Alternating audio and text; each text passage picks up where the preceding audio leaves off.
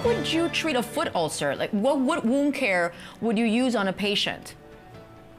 Well, the principles of wound care that are most important are to, first of all, make sure there's adequate blood flow. Secondly, to offload the pressure that Dr. Fernandez mentioned, and this can be through a number of different modalities. Non-weight bearing is the best thing to do, but we have different types of shoes and boots and pads that can take pressure off of these neuropathic type ulcers.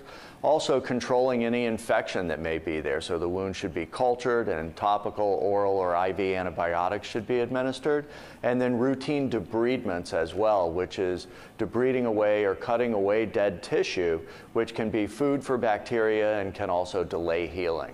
So those are the four main principles of wound care. Now, in terms of the shoe, the specific shoe a patient would have to wear, what do those look like?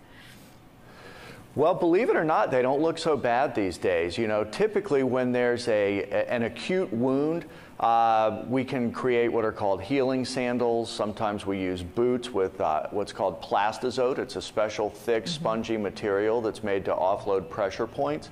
But then once we get the wounds to heal, diabetic shoes look good these days. You can't look at them and tell that they're problematic.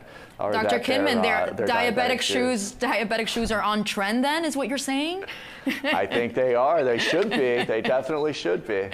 Okay, so now if it doesn't go away, if the wounds don't go away, is this an indication that the patient may have PAD? Definitely. Okay. Definitely. And again, that's one of the first things that we assess when we see a diabetic foot with a wound, is make sure there's adequate blood flow.